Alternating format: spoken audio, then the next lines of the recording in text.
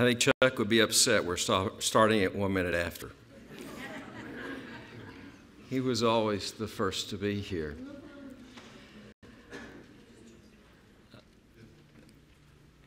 It's wonderful to see how the life of a couple and of Charles affect a lot of people. A lot of you have been directly affected by his life. In a prayer last night, a great-grandson of his prayed for his great-grandpa who was having fun in heaven. And he says that because faith has spread itself through a family and through a church family, various church families. You'll notice in your program our schedule, and I'll be initiating with the reading of an obituary of his life. And dear friend Billy Herald will then lead an opening prayer. I'll have a few reflections, and you can see how the program continues down in front of you there. It's hard to sum up a life in 6 paragraphs, but we'll read this obituary that attempts to get us a glimpse and remind us of the wonderful man, the man of God that he was. Now, Charles would not like this at all. He was always saying to us, don't look for glory. Don't look for glory. All the glory goes to God. So as we read this, let's think in terms of it being glory to God for how God worked through the life of a dear brother, a dear friend, a husband, a father, a grandfather, a great-grandfather, an uncle, someone who just really, really affected the lives of so many of us here. To God be the glory. We start. Charles Gambill was born on February the 19th, 1929 in North Terre Haute, Indiana, to Everett and Verna Gambill. On November the 18th, 2017, at the age of 88, he peacefully departed this world from the NHC, National Health Care Nursing Home in Franklin, Tennessee, being sung to by Karen Gambill, Stephen's wife. Near my God to thee. Preceding him at death were his 3 beloved brothers, Art, Jean, and Don. He is survived by his wife of nearly 67 years. It would have been December the 26th that he would have had that anniversary.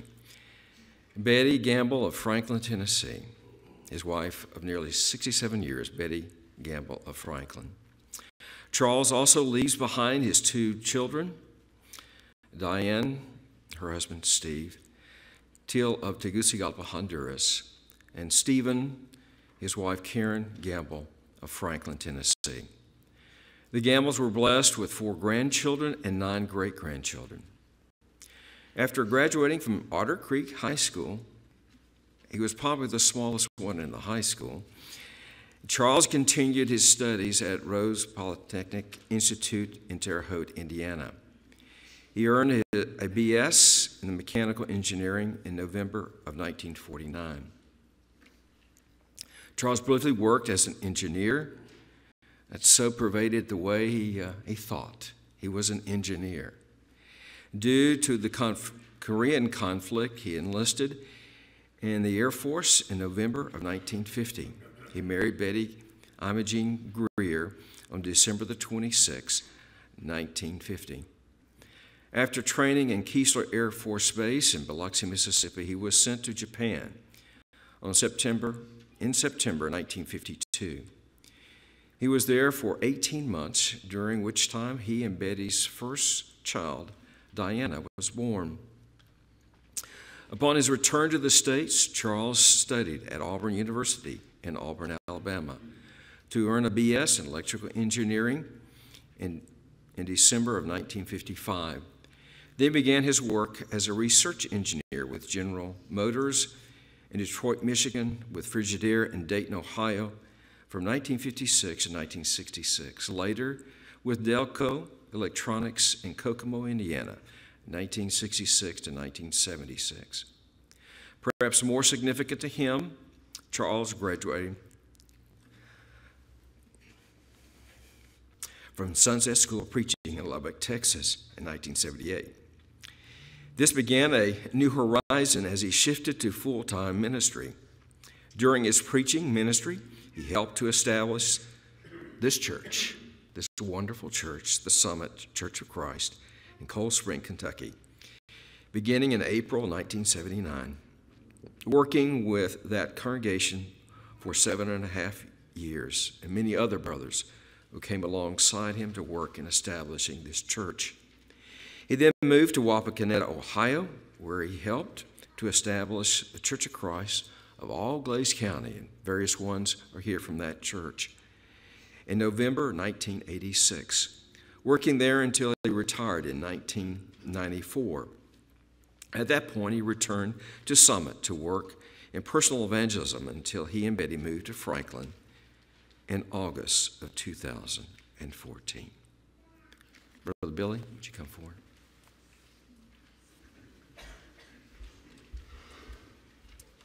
Will you pray with me? Dear Lord, we thank Thee for this avenue of prayer that we have, that we can come to Thee, petition of our needs, and come to Thee in thanksgiving. Dear Lord, we thank You for the beautiful day that You've given us as we look outside and just see the beautiful blue skies. It just helps us to realize that we serve a great God. And dear Lord, we know the earth is the Lord's and everything in it. Dear Lord, we thank Thee for everyone who was represented here today. We thank Thee that You gave everybody safe travels, and pray You continue to be with them. Dear Lord, we thank Thee as all of our friends and families are gathered here to celebrate the life of Chuck Gambill. Dear Lord, we pray that the tears that will be shed will not be tears of sadness, but will be tears of gladness, as we all know about Chuck and his life, that he was always the life of the party.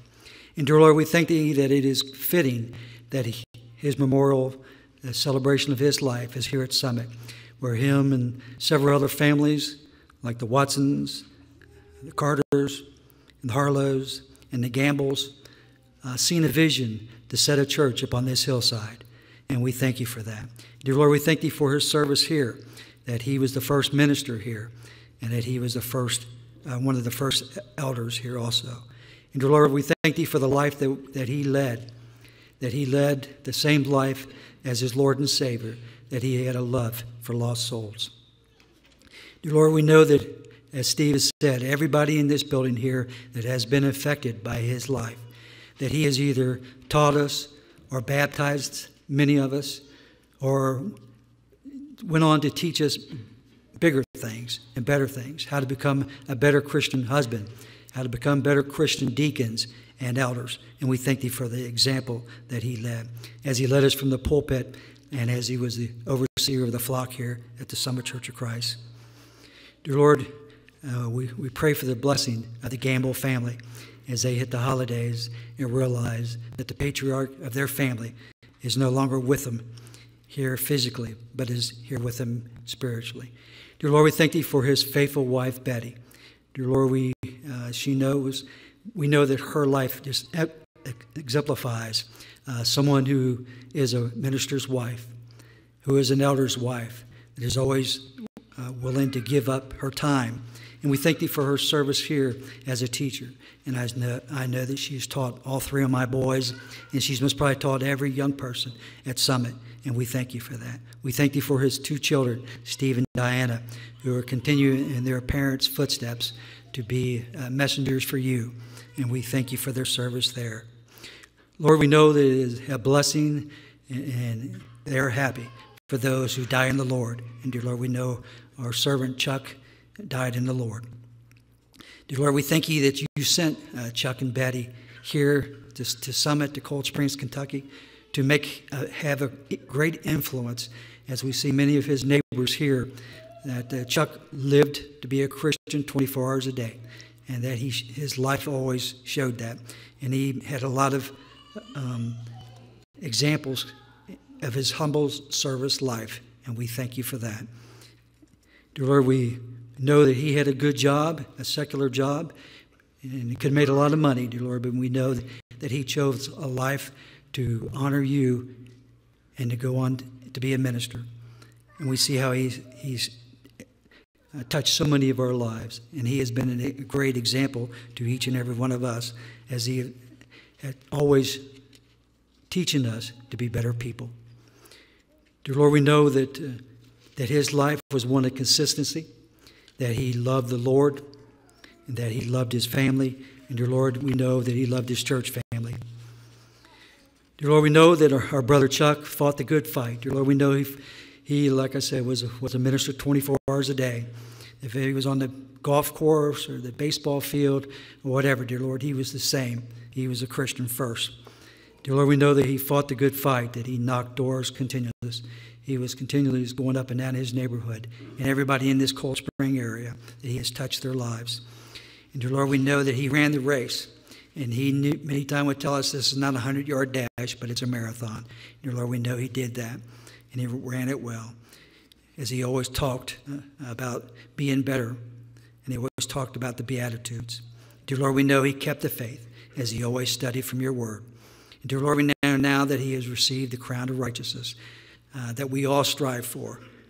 And dear Lord, we pray that as we hear from the many men here, that our service here, with us knowing Chuck, that we'll all strive to be better people, that we all want to see our brother once again. And we know that he lived the life of a servant, and he had a humble heart, and he had a love for you, dear Lord.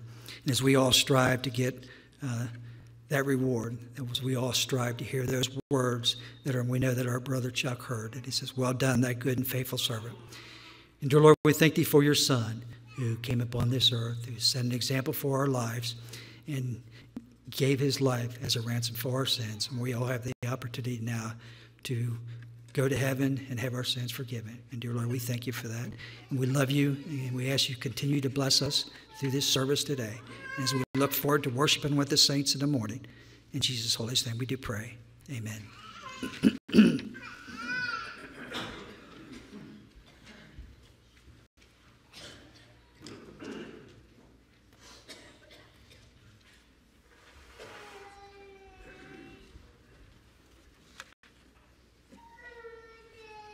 We all know about this.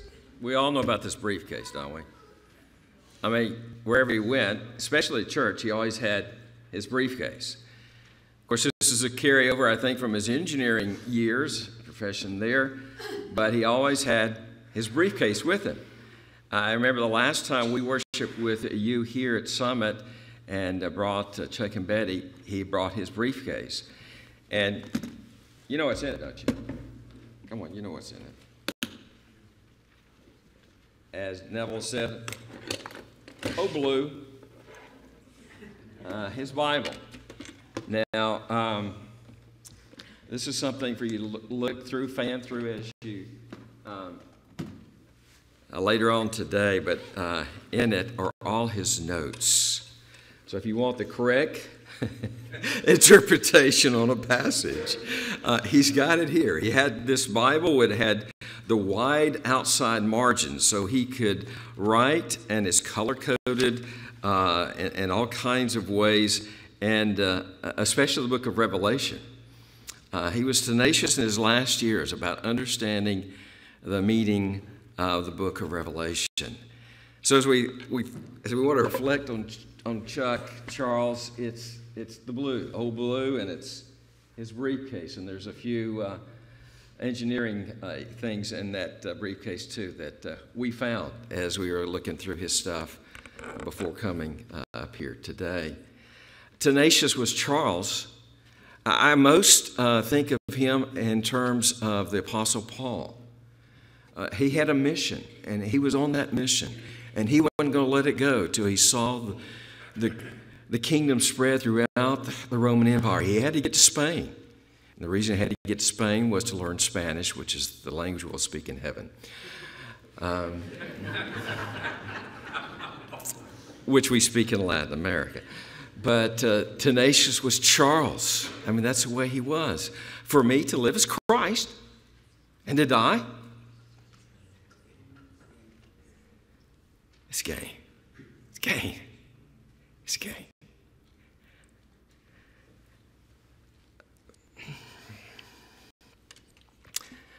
Charles had wisdom, a lot of it. He shared it. Chris Guin was telling me, he said, working with people is messy business, is something that he said. And he had these kinds of ways of summing concisely up things about life and Christianity. He was wonderful as a mentor. He was one who would say to family, say to Diana, say to Steve, say to Betty, don't worry. Don't worry. There's no need to worry. Now, he's concerned about things, getting things done, but worrying was something you weren't supposed to do. You just don't worry. He was perhaps the best father-in-law a missionary could have. And just Wednesday, we completed 20 years in mission work. And so much of that is the way he raised a wonderful daughter, my wife, and the things he instilled in her, because God had taken him to Japan. And there in Japan, he saw the world. And he saw that the world was vast, and there were so many people that needed Jesus. And so they would always eat out in restaurants. They served different kinds of foods and foreign restaurants, so that his son and his daughter could have that experience of a little taste of somewhere else in the world. Well, that certainly influenced Diana, and certainly was a blessing, has been a blessing for me, going to the mission field sight unseen to Argentina and all that we experienced there, and now in our 60s in Honduras. He inspired us with his actions. He encouraged us when it had been really easy to give up, because this kind of thing is tough. He only advised us when we asked for advice and wisdom. What a wonderful father-in-law to me, and for what we were about and have been about. But not just to me, to so many of you. He was that and so much more. You noticed in the video presentation his baptismal certificate. And in Latin American style, we would have a sermon inviting everyone to respond to the gospel, because if you've not responded to the gospel, now's the time to do that. I think he had a little bit of Latin in him, because Charles would not want anyone leaving today who had not obeyed their Lord and given their life over to him and were baptized into Jesus Christ. So we'll make that as an invitation today, even. If there's someone, it could make Charles happier to know that someone on this day was baptized into Christ because of the influence of his life and of Jesus Christ, most of all. Evangelism, I've said it to my students and I've said it to other people. If he had a Bible study, it was just a matter of time. If he could get that Bible study, it was just a matter of time before you were going to be baptized. He had such a thoroughness in his presentation of the gospel. And he loved you. You knew that he loved you so dearly. This was not fake. This was not for somebody else. This was because he genuinely loved you, and he wanted you to know that Jesus loved you. So we sing today, Liberty, a song that he wrote, and others have sung. Walt, Shirley have sung, but we'd like to sing that at this moment.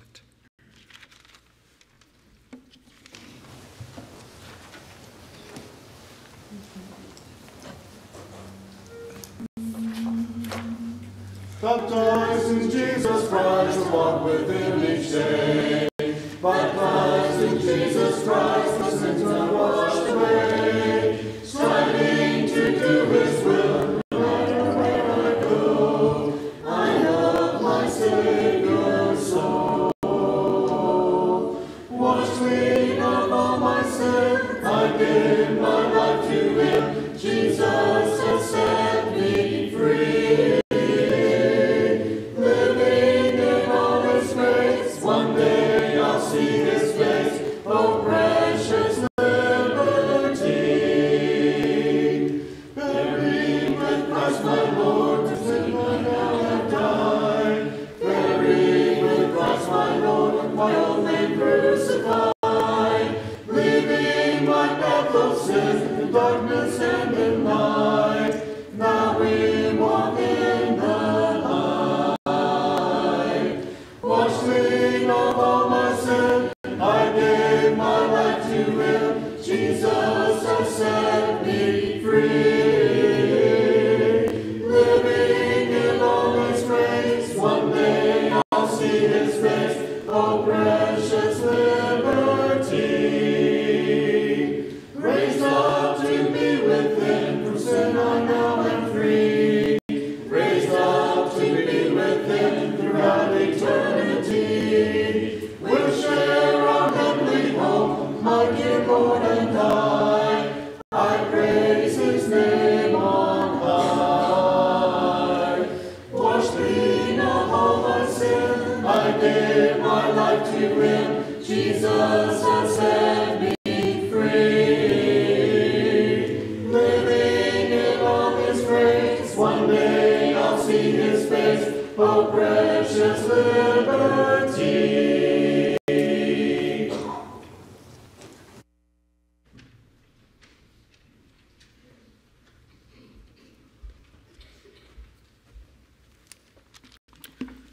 From Revelation 21, verses 1 through 4.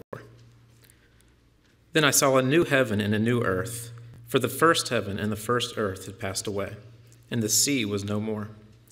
And I saw the holy city, New Jerusalem, coming down out of heaven from God, prepared as a bride adorned for her husband.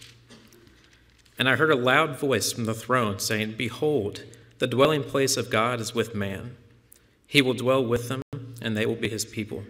And God himself will be with them as their God.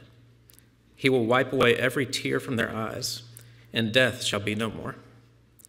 Neither shall there be mourning, nor crying, nor pain any more, for the former things have passed away.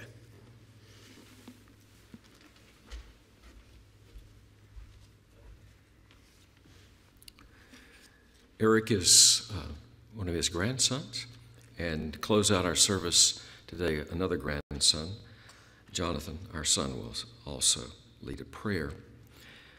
I'd like now to ask Stephen and then later Phil Baskett to come forward.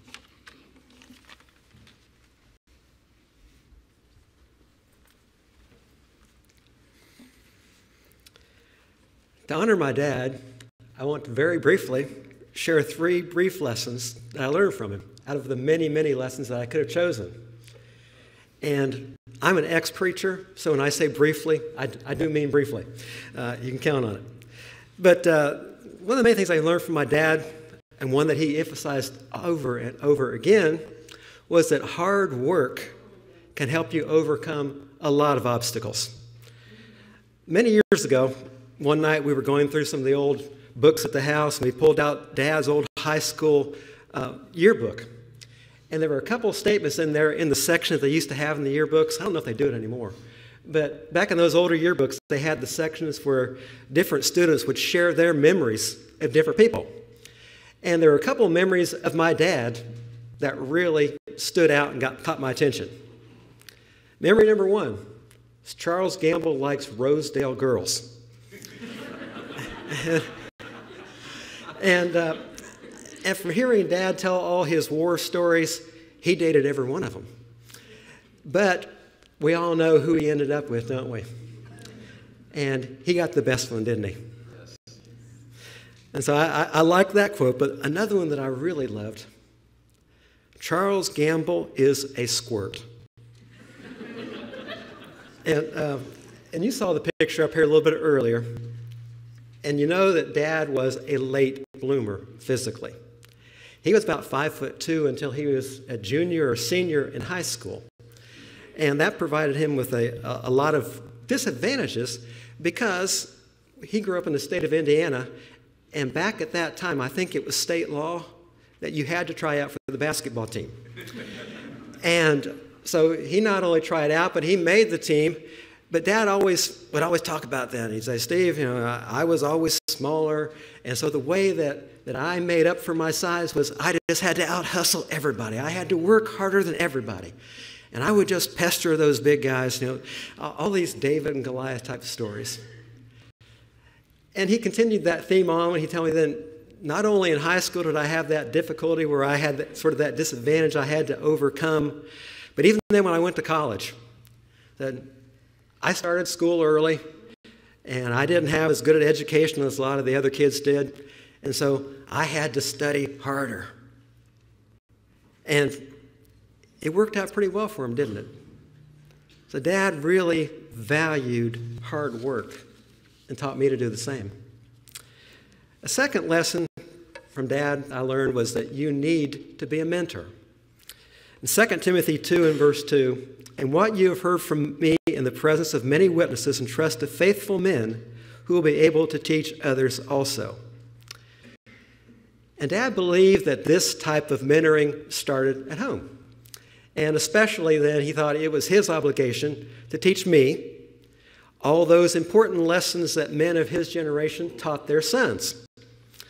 And so Dad taught me how to throw a curveball. Dad taught me how to hit a curveball.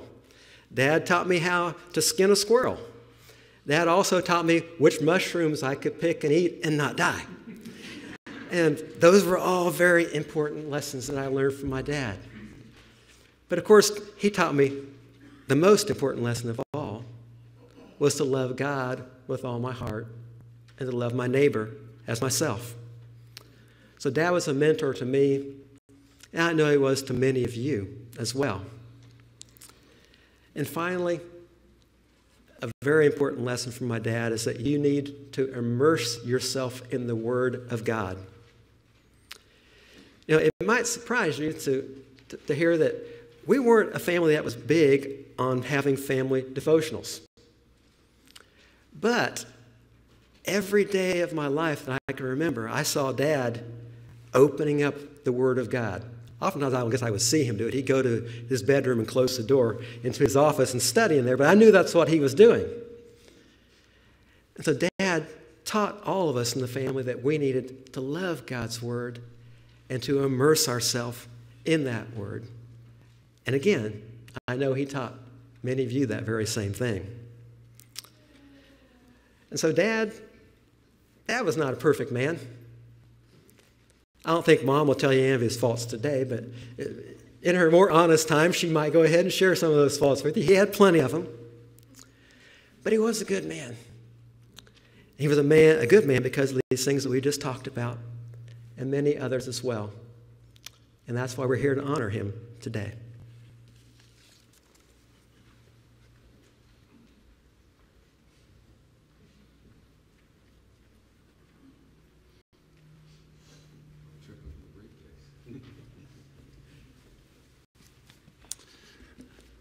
I'm really pleased to share a couple of things with you this morning, this evening, this afternoon.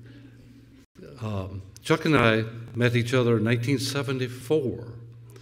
I'm going to tell you a little bit about that in a moment. But I was thinking how much he loved the Bible, how much he loved the Scriptures. And so I chose three that I think would be very meaningful to share with you. This is out of Psalms. I don't know what made me think I wouldn't need my glasses. Okay, here we go. Psalms 119, beginning of verse 97. Oh, how I love your law. I meditate on it all day long. Your commands make me wiser than my enemies, for they are ever with me. He loved the Word of God. And I'll mention a little bit more about that in a moment. And then another one, which I think really just says something about Chuck, is again from Psalms, where it says, "Precious in the sight of the Lord is the death of his saints." So it's just a great, great thought to remember here as we remember and celebrate his death. And then the other one, "This is the day the Lord has made. Let us rejoice and be glad in it." And as far as I knew, Chuck greeted every day with that kind of an attitude and tried to live life that way. So I'd like to tell you now how our lives came together and what a profound influence he had. And really, my purpose in this is to show him honor, to be sure, but he would very, very much want you to be encouraged to be as evangelistic as you can be. And maybe from this story, maybe you'll be encouraged to be even more outspoken about the gospel of Christ. So in 1974, I was 27 years old, had 2 children, and was agnostic, had no idea if there was a God, if there was, how many there might be. I had just become a little bit defeated about the whole subject, thinking there very well may be, but I don't think anybody really knows very much about it. So at that point in time, I was working at the same company as Chuck, Delco Electronics, and I had an assignment to work with Chuck, so I went over to meet Chuck. And I remember very well where he sat, and there he was behind his desk in a sport coat about like this one, dark sport coat, had a big black Bible up there on his desk like that. And I have to calculate how much older, be about 15, 16, 17 years older than me. And so my first impression, being agnostic and thinking, not too highly of religious people, maybe in general, my first thought was, oh boy, how is this going to work? And then one of our first assignments was that we needed to make a trip to Detroit together. And that was about a 4 or 5 hour trip by car. So I thought, what in the world are we going to talk about? So I thought, well, I know, because I had, in spite of the agnosticism, I had interest. I had read a number of books. It wasn't that I wasn't interested. So I thought, I'll ask him, Chuck, why are you so religious? And I didn't have any better way of expressing the thought or the question, so that's what I said. Only several years later did I find out that he thought, at that moment in time, he thought, he's going to give me a hard time. He's just starting to give me a hard time. Not that he cared. I mean, he greeted the question as an opening of the door to express his faith. So we talked, as best I can remember, nonstop, 4 or 5 hours on that subject. And then on the way home, 4 or 5 hours on that subject. And he had a lot to say. I had a lot of questions, and it was just great. I don't doubt for a moment that the Lord had managed this, because sharing the same engineering outlook, way of dissecting, way of analyzing everything in life, I guess. We shared that common background. And so he was very, very well prepared to talk to me about why the Bible is the Word of God, and why God is there, who He is, what He thinks of us, how He relates to us. So as we approached Kokomo, Indiana, on the way back, he proposed that he and Betty come over, and he had some film strips that he wanted to show us, that my wife and I, he wanted to show us. And he also proposed that he share some tapes, some cassette tapes. Remember those cassette tapes of John Clayton. John Clayton still does a wonderful work out of South Bend, Indiana. And now it's no longer cassette tapes, but it's, all the digital ways of doing it. But so he gave me those tapes, and I started to listen to those tapes immediately. And I started to read, as best I remember, I started just reading the New Testament, not having the patience to start at the very beginning. Just started reading through the New Testament. Chuck and Betty started coming over, and in a matter of, I would guess, a couple of months, was ready to obey the gospel, and we did. And since that time, then, we've maintained that close relationship through the years. Chuck shared in an oh, by the way type of a way, I think, one day that he had thought at different times about going down to the Sunset School of Preaching, putting his work at Delco and doing that. And that planted that seed of thought. I don't think he was probably doing it on purpose, but that planted that seed of thought in my mind. And so over a period of months, maybe even more than a year, I decided that's what I wanted to do. So when I told Chuck about it, I think that was all he needed to go ahead and make that decision himself. So in August 1976, both of us went down and spent 2 years together in the Sunset School of Preaching, studying Bible. I not only got a full dose of it from the teachers there, but Chuck and I would just continue the conversation between classes, and so it was really nonstop. And just a great education from those teachers and from Chuck during that time too. So it's just a great encouragement. Remember, he thought, what am I going to do with this guy? What am I going to say to this agnostic who's ready to give me a hard time? I think is what he was thinking. Well, he just presented the truth as best he could, which was quite good, and it's made a profound difference in my life and my family's life and several people around me, and just it really, I hope it will really encourage all of us today. I know that Chuck would be very, very pleased if we left here today just a little bit more determined, just a little bit more anxious to share the gospel.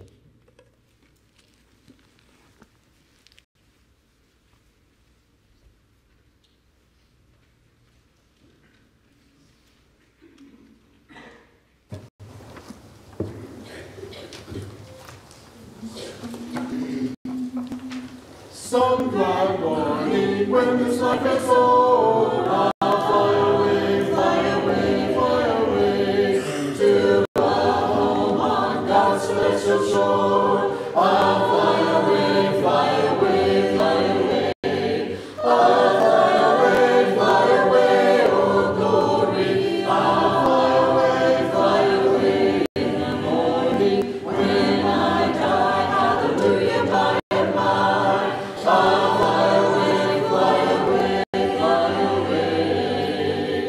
When the shadows of this life have grown, I'll fly away, fly away, like a bird from prison bars has flown. I'll fly away, fly away, fly away.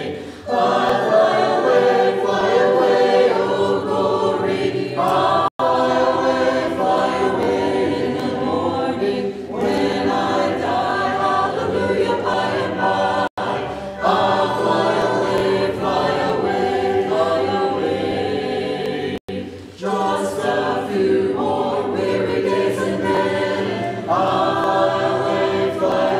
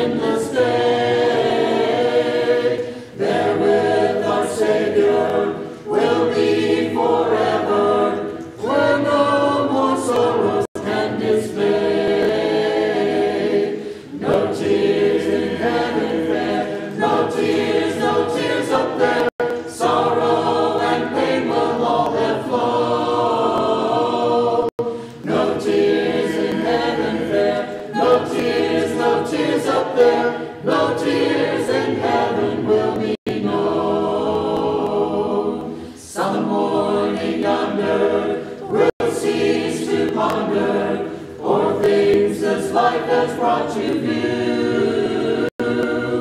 All will be clearer, saved ones be dearer, in heaven where all will be made new. No tears in heaven fair, no tears up there, sorrow and pain will all have flown. No tears in heaven there, no tears up there, no tears in heaven will be known.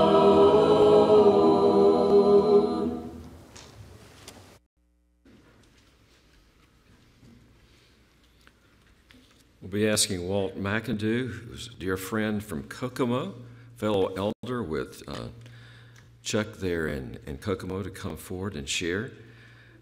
As also Randy Proctor, who is, many of you know, was here and then in Wapakoneta and helped in the staff of that congregation, and Tom Painter, an elder, and someone very dear to the family, as all of the Painter family was to the Gambill family.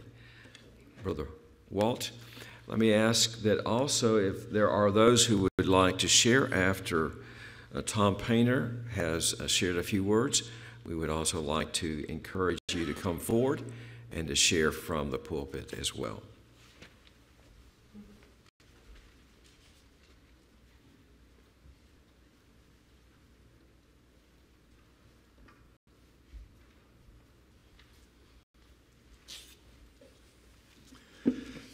Well, first of all, I want to thank the Gambill family for inviting me to speak on this occasion. I consider it an honor and a privilege. Although Chuck and I graduated from the same engineering school, Rose Polytechnic Institute, Chuck graduated 2.5 years before I even started going to engineering school. It wasn't until 1966 that Chuck, Betty, Diana, and Steve moved from Dayton, Ohio to Kokomo, where he began to work for Delco Electronics GM. The Gambills worshiped with us at Alto Road of Christ and served as an elder, the same time that I was also serving as an elder for the church. Chuck was a great student of the Bible. And very early in our relationship in the kingdom, we began to sharpen swords, steel against steel. Chuck helped the church to become more focused on souls and started a class on taking the gospel to the unchurched in the community. When Diana started her studies at Freed-Hardeman Christian College, Henderson, Tennessee, Chuck and I took her and other youth from Alto Road to become acquainted with the school. Chuck and I would return to the school every year in February for the Bible lectureships. This became a tradition for the two of us. And as soon as our children were out of the nest, our wives joined us. We would take van loads of the saints from Alto Road every year. After Chuck and Betty left Delco and Kokomo for Sunset School of Preaching, and after Chuck graduated from Sunset, we continued to go to Freed-Hardeman lectureships. We would spend hours studying at the lectureships and then study late into the evening, the things that we'd studied during the day. And by the way, we sat on hard bleachers. They were hard, weren't they, Betty? And I didn't have very much to sit on, so they were really hard. Chuck and Betty and Shirley and I sang together for all kinds of occasions. Chuck, of course, sang tenor, Betty sang alto, Shirley soprano, and I sang the bass. Shirley and I would come and visit them while they were serving the Lord here.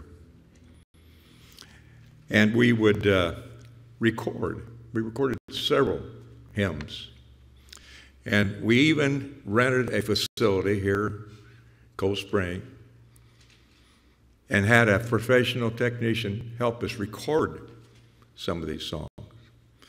And from what I've heard, the family still has those recordings, and I've heard us sing them over and over. Chuck actually wrote some of the songs that we recorded. Now, I could talk all afternoon about our experiences with Chuck and Betty. But the message I want to leave with you is, I want to testify of the love and the service of Chuck and Betty's service to their Lord and Savior Jesus Christ. We owe so much to this loving couple in regard to our own growth in the kingdom. When I think of Chuck Gambill, I'm reminded of the words of the Apostle Paul to Titus. 2 Timothy 4:2, preach the word. Be ready in season and out of season. Convince, rebuke, and exhort with all longsuffering and teaching. It was okay to disagree with Chuck. He invited disagreement. But I want to tell you something. When you disagreed, you better be ready, because it's going to be a long and rigorous night. And Phil already told you about his drives to Detroit and back. Well, Betty and I and Shirley would drive from Kokomo to Freed-Hardeman every year. And all the way there and all the way back, Chuck and I were into the Word. And sometimes, because I'm just an ornery guy, I would disagree on purpose. I really agreed with him, but I would disagree. And oh my goodness, it really got intense as we go through the scriptures over and over and over. We both were students of Revelation, and he wrote his commentary and I wrote mine, and we compare notes. And we didn't agree on all things, and that was okay. But Chuck told me one time, he says, Walt, have you really delved into the book of Zechariah? And I said, no, I haven't. He said, well, you need to. And then every year he said, have you studied the book of Zechariah yet? And I said, no. Well, when are you going to do it? Well, Chuck, I did it. I taught the book this last year and wrote my own commentary. And I have to agree with you, Chuck. Wow. If you think Revelation is a tough book, get your hands around Zechariah and wrap your brain around Zechariah. It's a fantastic study. Chuck and I would go to Freed-Hardeman, and we'd normally wear sport coats and trousers or a suit. And the girls always tried to be sure Chuck and I were presentable. And they sometimes had different ideas of what was presentable, and he and I did. And so we decided one day we're going to change coats. And so, you know, my size and you know Chuck's size. And we both had these wine-colored sport coats. So I put on Chuck's. His sleeves up to here, you know. He's got mine on. The sleeves are down here like this, you know. And we act like we don't know what's going on. We're walking ahead of the girls. And pretty soon, Betty and Shirley saying, what are you guys doing? It took them probably 20 minutes before they realized that we had changed those coats. And we didn't think we were going to get anything out of that, but we got quite a bit out of it before it was over with. There are so many stories. One time, Chuck and I, as elders at Alto Road, Kokomo, went to Saskatchewan, Canada, because we had a missionary up there, Charles McKnight. It took us all day to get there. I mean, we left early in the morning, and it's late at night that we're getting in a car to make the last journey into Saskatchewan. And we get there, and here's Charles and his wife, and they're so excited that we come. And Chuck and I are about ready to fall asleep on our feet. And they said, let's sing. Chuck and I looked here and said, let's do what? Let's sing. So we get out the hymn books and we're singing. And finally they realized that these guys are going to sleep in the middle of the songs if we don't stop. So they take us to our bed. Now, get a picture of this. It's a 3/4 size bed. And Chuck and I go back to the room, and we start to get in that bed, and we start laughing. I didn't think we were ever going to stop laughing. And I take my pillow and I put it down where my knees will be because I've got back trouble and I have to sleep with my knees propped up or it puts too much strain on my back. Chuck looks over and he says, "Whoa, where are you going to put your head?" We like never got settled down that night. And here we are in this bed. We can't move. It's like this, you know. And we woke up the next morning, and we both were just like this. We hadn't moved. We were frozen in that position. We were so tired when we ever got there. In singing for funerals, we had one experience I want to share with you now, then I'll be quiet and I'll quit. But Chuck and Betty and Shirley and I were singing for one of the Watkins family's funeral. And we'd practice songs, and we knew our songs well, and we'd sung them so many times. But this particular day, we started out Shirley and Betty on one song and Chuck and I on another one. We'd never done anything like that before. We stopped, and then we started. And fortunately, the girls submitted to their leadership and started on the same song that Chuck and I were on. We loved Chuck and Betty beyond description. You know why? They first loved us. And someday soon, Chuck, Betty, Shirley, and I are going to be with you. I'll bring the pitch pipe. You write the songs.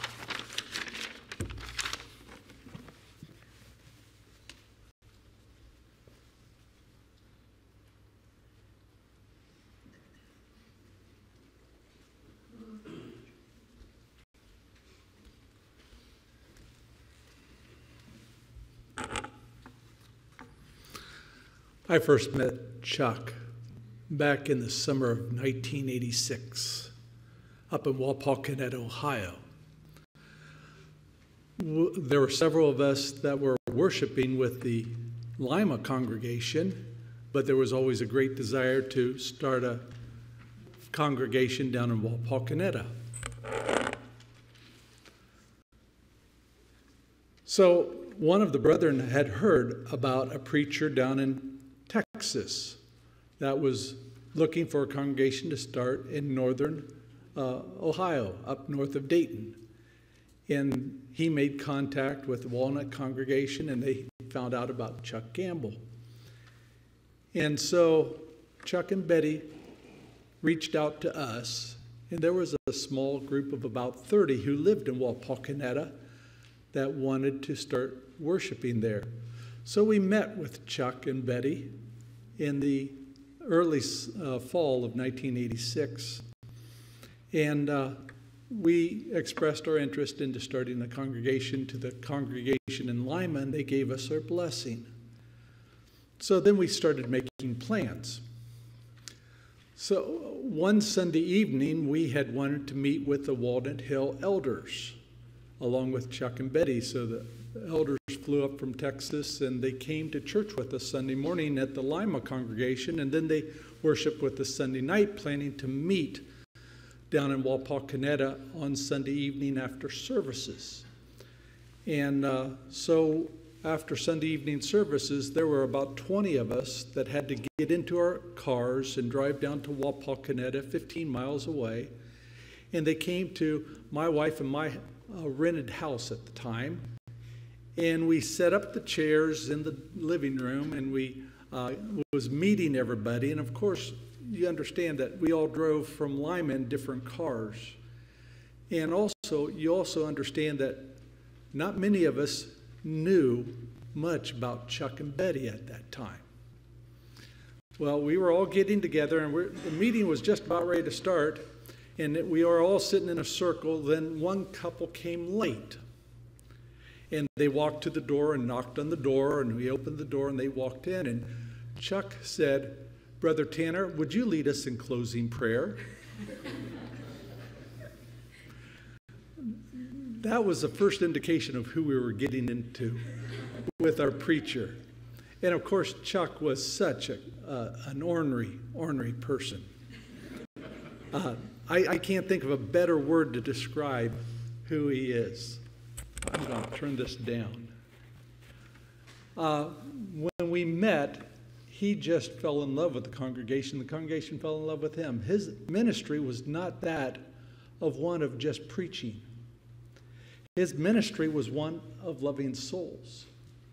And that's my experience with him, is he loved souls. He loved to laugh too. Don't get me wrong. His smile will be ingrained in my brain for the rest of my life. And that's who he was. The kids, we were a young congregation. About 50% were young children under the age of 6th grade. And he was just as ornery with those kids as possible. And it was important for my family at that time because we had a personal tragedy in our family where we lost my wife's father. So my 2 children lost a grandpa. Chuck and Betty became their grandparents. And that meant a whole lot to us. Now, Chuck was voracious in teasing my kids. He would tell my teenage daughter, he said, "Do you know the secret of catching a guy?" He said, you let him chase you, and you let him chase you, and you let him chase you until he catches you. Oh, no, I'm sorry, until you catch him. I messed it up. But that's the way Chuck was, just voracious teaser. But just because he loved to laugh and because he loved to tease, when it came to worshiping his God, when it came to loving God, he did it in such a loving fashion. I appreciate Steve's description of him when he said he was very tenacious. And I'll go one step further. He was very tenacious on saving souls. And that is not a trite sentiment that we give often to preachers. That was a reality. He was tenacious on saving souls. So that meant when he looked at me, when he looked at our family, when he looked at our congregation, he didn't see people to love, which he did. He loved us. But he looked at us as souls. What's best for us to have a loving relationship with our Father in heaven.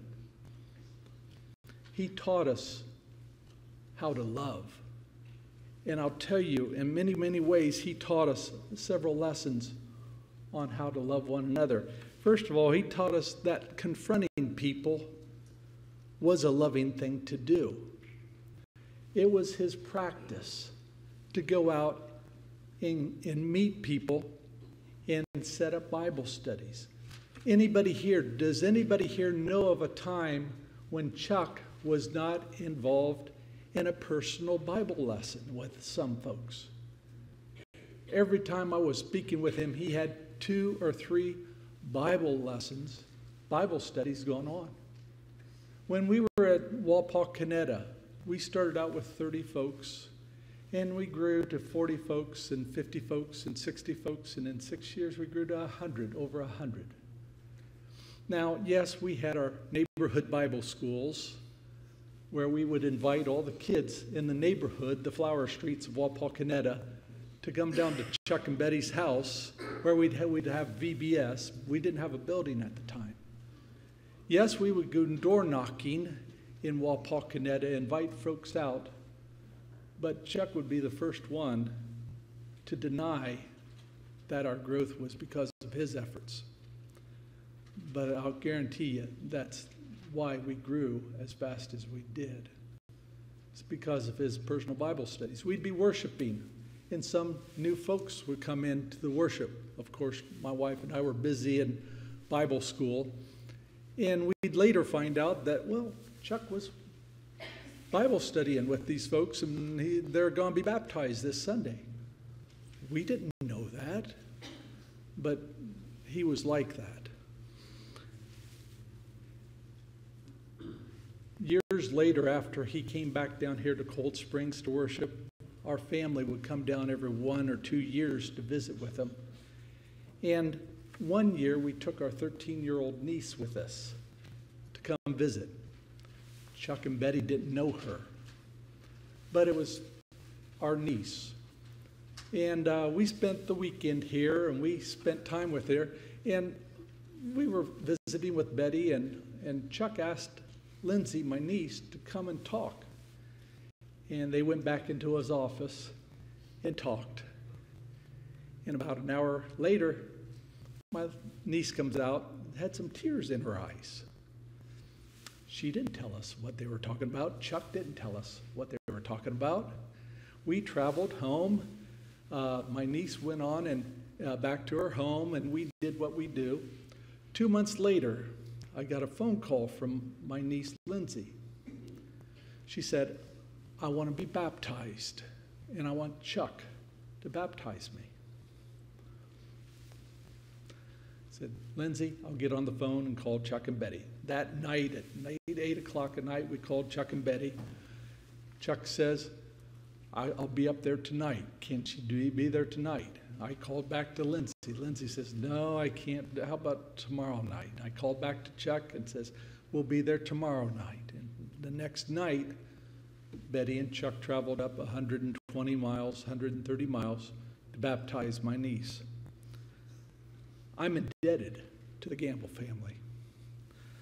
That is their practice. That's Chuck's practice. To use every opportunity they can because he sees people as souls. Another lesson that he taught us at Walpocanetta, and I'm convinced that he taught it down here, was to be kind to one another. And when you be kind to one another, you do not say mean things to each other. In fact, as we would have baptisms up in Walpocanetta, and we had quite a few every year, then the following Sunday, Chuck would get up in the pulpit, and he would invariably mention just a couple minutes of how we believe it is a sin to say bad things to one another. And we learned that lesson after every baptism or after every membership, place membership, because he said it often. And I don't mean to say, he truly was kind in how he approached and confronted others. About 8 years ago, we were down here visiting with him, and he called me back into his office, and he said, Randy, would you read this over for me? I said, well, what is it? And he said, well, last month I was reading a lesson from a publication, a Christian publication, and he disagreed with the author. So what he did was, for the last month, he studied the subject, which is what Chuck does. And then after that, he spent 2 weeks writing this letter. And then he asked me to read this letter. Now, let me explain. He didn't ask me to read the letter to critique the doctrinal issues or the theology of his argument. He asked me to read this letter to see if it was kind enough. And it started out, dear brother so-and-so, I read your publication, and I thought it was very good. I really enjoyed it. There were a lot of points that he brought up. And he says, I want to address something that you may not have thought about. Chuck went overboard to be kind. And that's the way his life was. His was not a ministry of just preaching. His was a ministry of loving. He often preached about Matthew chapter 18. When you have something wrong against another, you go to them first privately, and try to address with them privately before you bring it into a public manner. And I cannot tell you how many confrontations he has been in over the last 30 years. The reason why I can't tell you is he won't tell me. He never told me. But every once in a while, he would give me a phone call. I remember about 8 years ago, I was out working at my mother-in-law's backyard. I got a phone call on my cell phone. He said, "Randy, I wanted to talk to you about this scripture." I thought, oh my, he's struggling with somebody in the brotherhood, a congregation or something. I after the 45 minutes of talking, I'd sit back there and think, what was that about? He wouldn't tell me. But I know that he had been invited to congregations to help resolve a solution, or that he's talked with other folks to be a part of a mending effect. He truly loved to be in God's kingdom, but he wanted to be like his loving Savior. And this is how he saw Jesus, as the loving shepherd. And then he taught me a very valuable lesson, and I want to share this personally. He taught me how to forgive. Years ago, I had done something publicly in the congregation foolishly. It wasn't wrong, but I had done something that people perceived of as wrong, and it caused a ruckus. I did it innocently. I didn't know about it until a brother that Sunday night handed me a 3x5 card and asked me to read these scriptures. I said, okay. So I stuck it in my pocket, went home. When I got home, I got them out, looked them up. My brother perceived me as doing this. And I felt bad. I felt so bad that when I went to work the next day, I brooded about it all day long until finally after work I drove over to Chuck's house. His house was only 3 blocks away from my house. Knocked on his door. He answered, said, "Chuck, can we talk?" He brought me in. We sit down. I laid out my heart in tears. And I said, I hurt folks. And he listened, and he listened. And the more he listened, the more he hurt for me.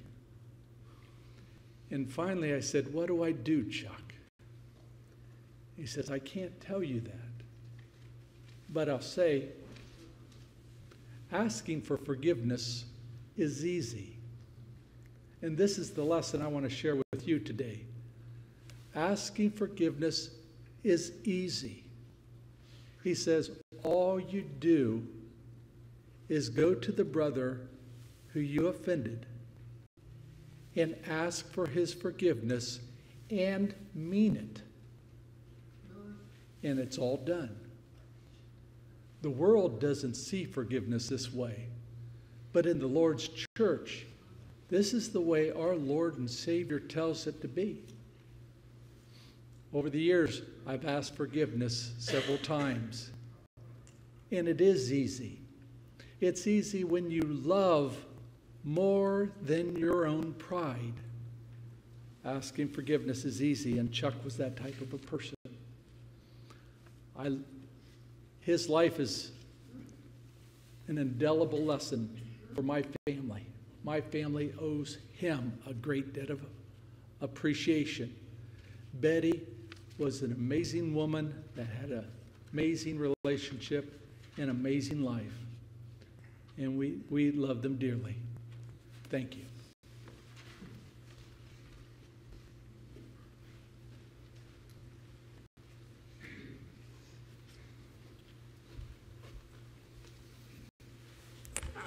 You know, it's probably trite at funerals to use superlatives. He was the best.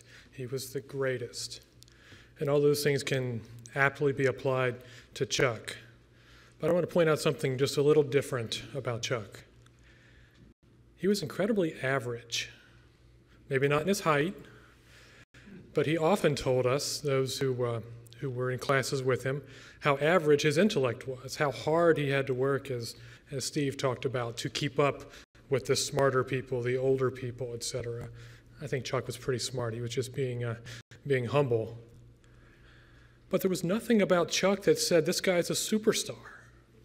But yet you've heard people come one after another, and if we were to spend all afternoon here, you could hear it from pretty much everyone here. Chuck had impact. Chuck and Betty had impact, because Chuck was a team player. I got to play basketball with Chuck.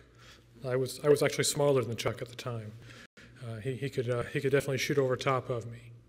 He was a team player. He never kept the ball, even to a little squirt like me that had no idea what to do with the ball. He was part of it. He was a team player. He started with Betty. That was his team and his kids, the church that he was working with, the brotherhood across the world. That was Chuck's team, and he made everybody better. Most of the folks who have talked met Chuck later in life, either in college or high school, college, or in the work world. I had the distinct privilege of meeting Chuck when I was 7 years old, I think. I was here that April 15th. I wanted to do the math. I'd get one of the engineers to come up and do the math for me. But April 15th, 1979, I was here. I met Chuck for the first time, and he had an impact on me. A few years later, he became my father in the faith one Wednesday night right here in the cold water. The building was not even commissioned for use yet, but we snuck in against the fire code. Is Adam here? I don't want to get in trouble. We snuck in here before we had occupancy, and we used the baptistry, and he baptized me. So he's been my father in the faith, and I could tell you story after story, but I won't.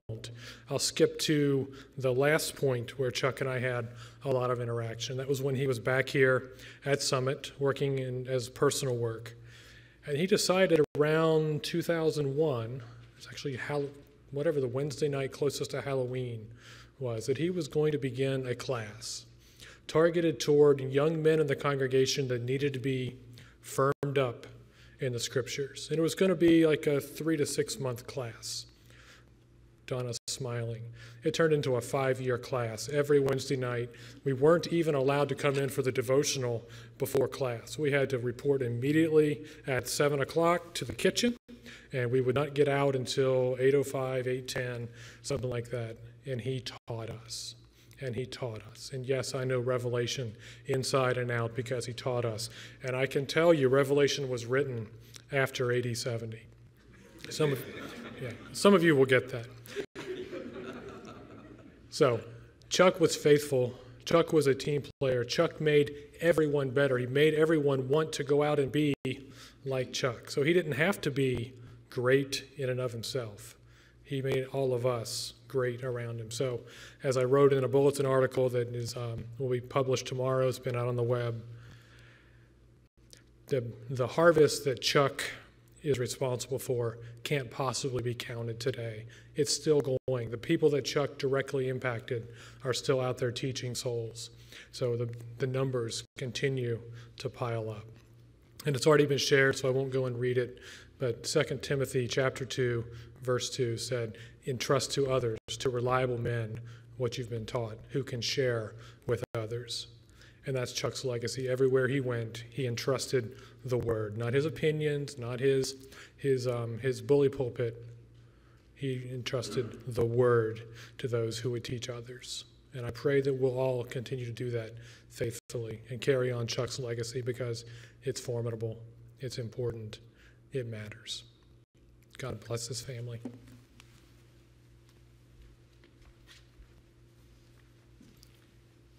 Someone else would like to come for the next 5 minutes or so? Bruce is coming. Anybody from Indiana? Well, Bruce and Dean, and then we'll have our songs, okay?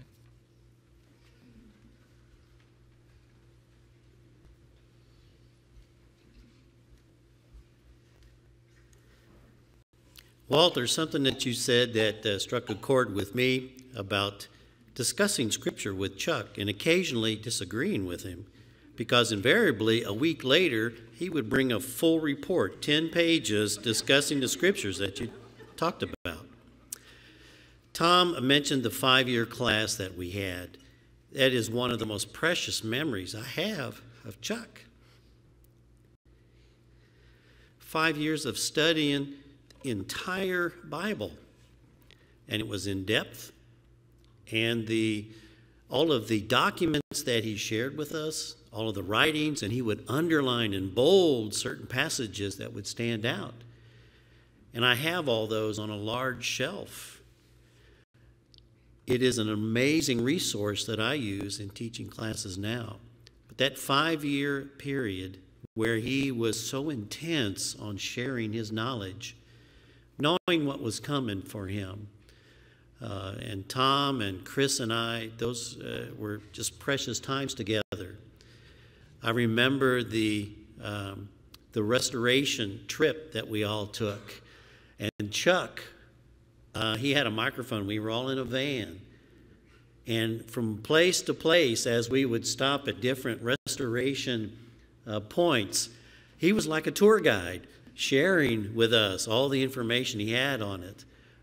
Just precious memory, because he always pointed us to Jesus. He never wanted the emphasis to be on him. However, with Chuck and Betty, one of the things that always struck me about them is that it reminded me of the story in Joshua 4, where the children of Israel crossed over and they were instructed to carry memorial stones. In my life, Chuck and Betty have always been one of my memorial stones, because in looking at their lives, they remind me of what the Lord has done for me. And now, when I think of Chuck, I think of the story with Abraham, when the Lord had promised him that he would bless every generation and that his offspring would be more than he could count in the sky. So now, when I look up at stars, Chuck is one of those millions of stars that I can't possibly count. The love that Betty has for him, the example that she gave to my children, when they think of godly women in the church, they instantly think of Betty, of the most humble, most loving, most serving. So Betty, I love you. And I'm so thankful for your life and Chuck's life and what it has done for me.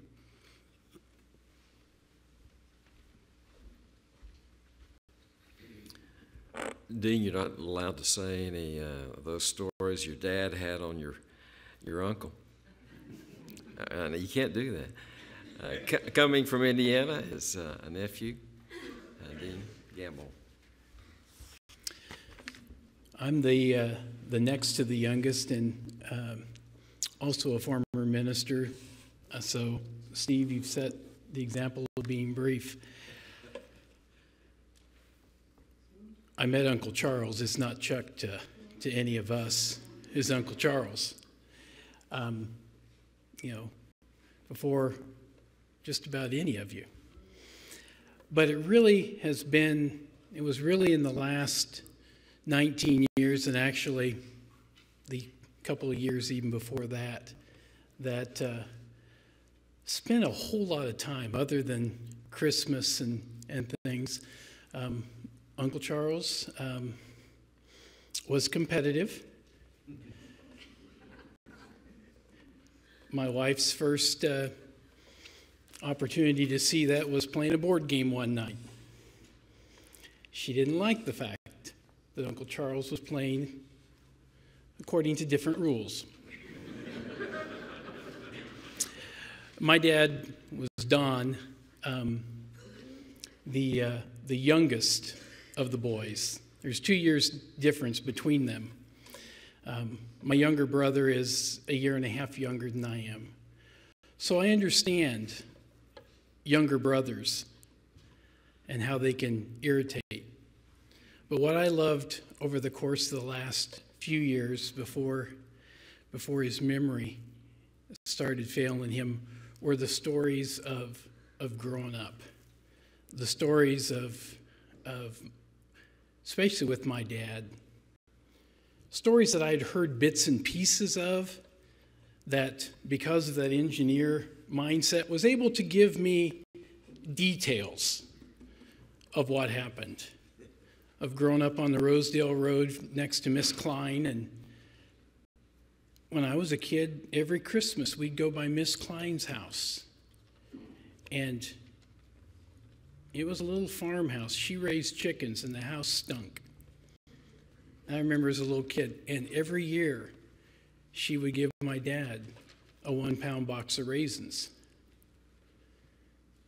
which is an odd Christmas gift.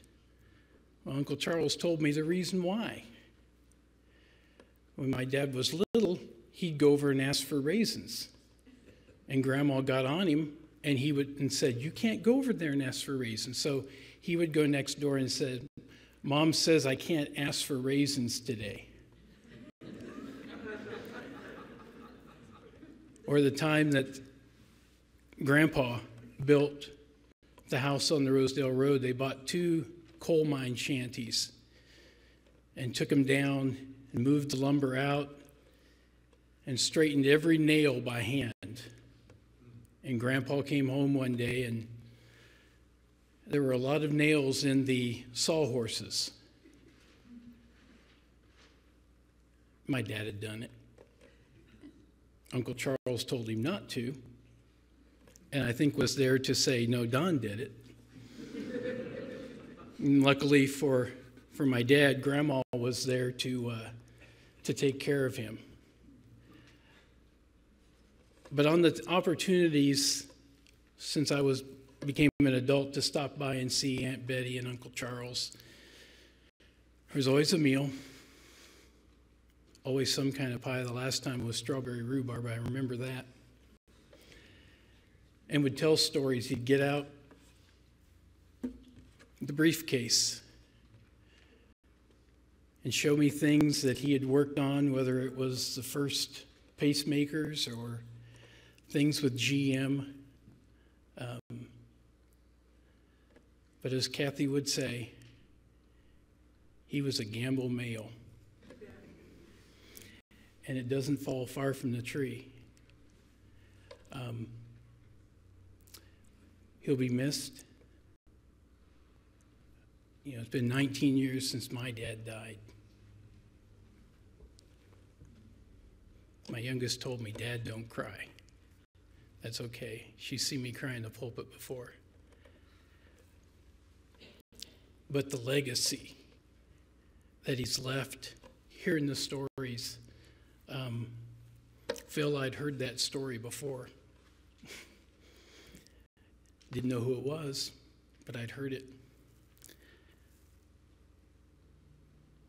The legacy that he left, the legacy that my grandparents left with him and my uncles, that filtered down to all of us. And those are the memories that you take with. And those are the things that make me who I am, because of the extended family that loved us, even though they irritated us sometimes. But they loved us and they loved the Lord. So, love you, Aunt Betty.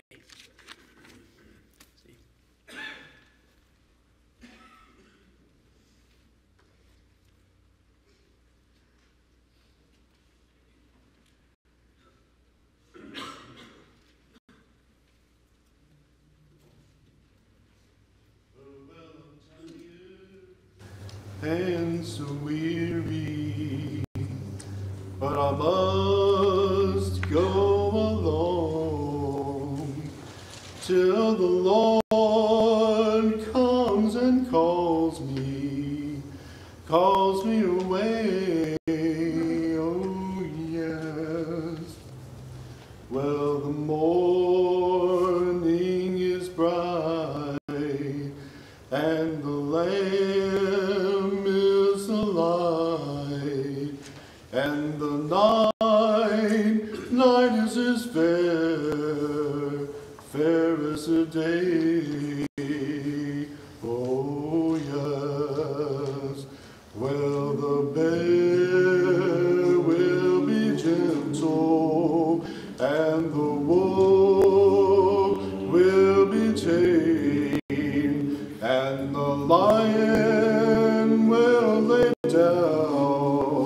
down by the Lamb, oh yes.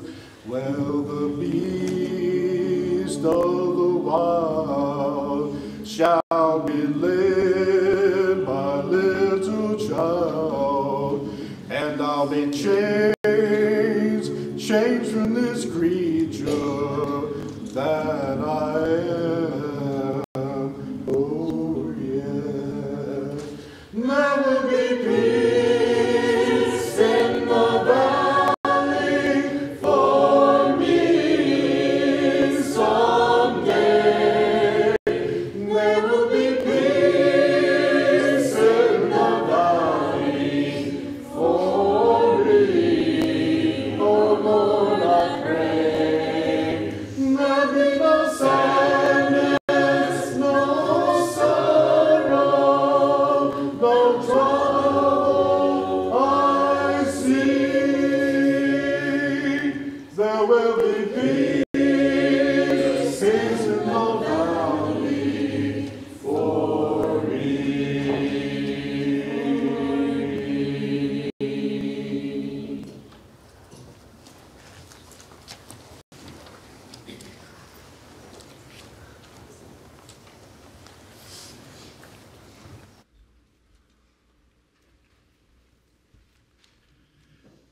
We'd like to close with a hymn, and we'd like to invite the congregation joined here together to join with us in it. If you'd like to pick up a hymn book and join with us, number 778. Number 778. Then I'm going to ask Brother Teal to dismiss us in prayer. 778. If you're able to and care to, would you stand with me?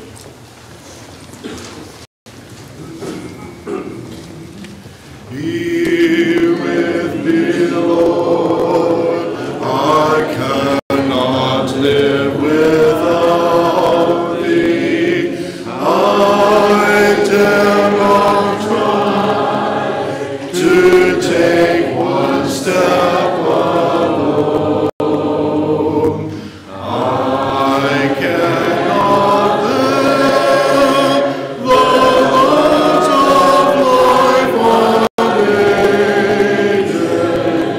I need thy strength to lean myself upon.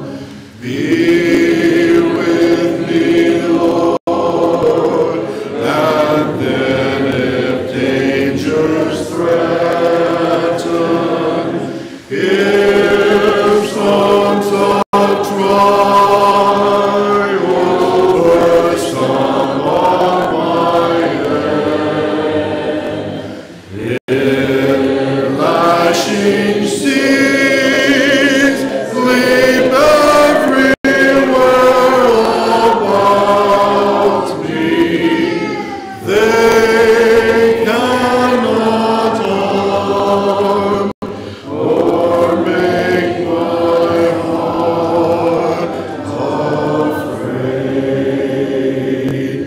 Be with me, Lord, no other gift or blessing thou couldst bestow could with this one compare. A constant sense of thy abiding presence, where I am, to feel that thou art near. Be with me, Lord, when loneliness o'ertakes me, when I must flee amid the fires of pain, and when shall come. They are a mighty departure, for worlds unknown. O Lord, be with me.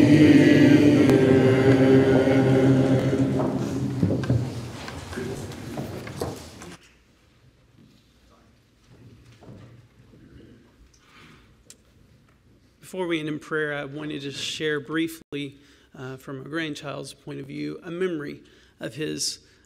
It was the night before my graduation from high school, and I asked Grandpa, trying to be smart and wise, I said, "What words of wisdom would you give me?" Thinking that I would somehow unlock some magical key into what would be adulthood. And he said, "Read the book of Job." And I asked him, I think again, maybe 2 or 3 more times, "So what specifically, like, just read it once?" He said, "Read the book of Job. Every year, read the book of Job."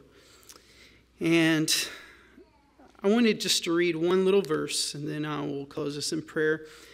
Because I could almost see Grandpa Gambill say this. Job 42, it's the very end, and it's when Job replies to the Lord. And I believe I could see him say these very words himself to the Lord. "I know that you can do all things. No plan of yours can be thwarted. You asked, 'Who is this that obscures my counsel without knowledge?'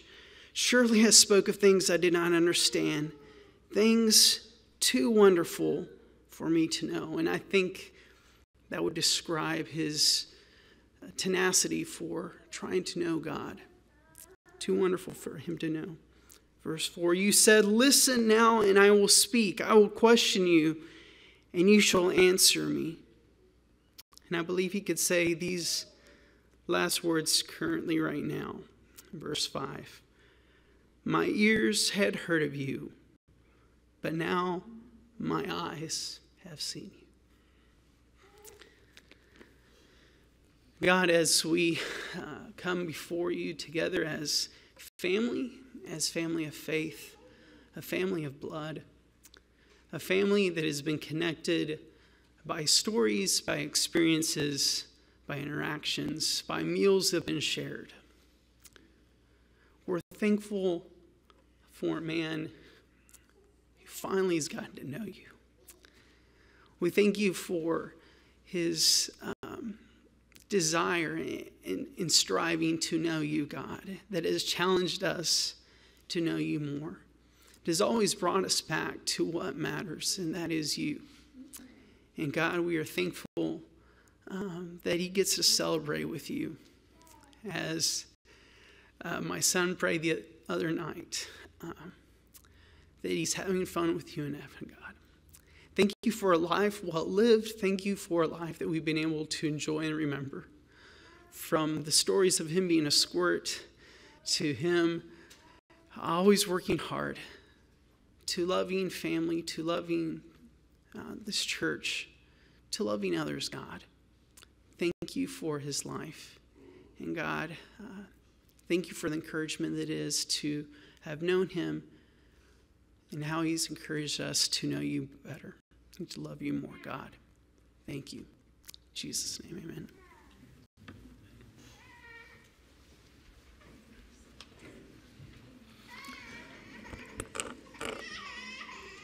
Just a comment here. We will ask that the Gambill family go to the foyer, and they will receive you as we depart today. Thank you for the comments that were shared, and may God be glorified in all of it. Gambills, would you? There's my wonderful memory here. My wife, that Chuck is going to be with us here. His remains, his ashes will be kept here at this congregation. We're not sure exactly where they will be deposited, but they will be deposited here as as he so loved you, so many of you, and he so loved the church. So those ashes will remain here. And we ask the family to go to the foyer.